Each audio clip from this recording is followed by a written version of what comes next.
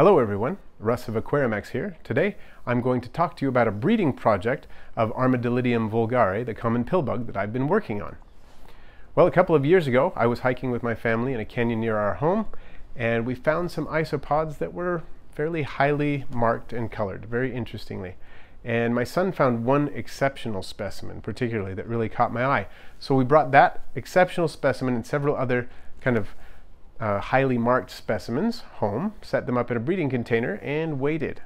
Well, the first generation of offspring were fairly average, but the next generation is really looking pretty promising. I'm really excited. They seem to be doing well, and I've seen some individuals that look like they can rival or even surpass that exceptional individual that we collected. So I'm optimistic that this is going to work out really well. A lot of people have expressed interest in how this project is going, so I thought I'd produce an update video and you can see for yourself.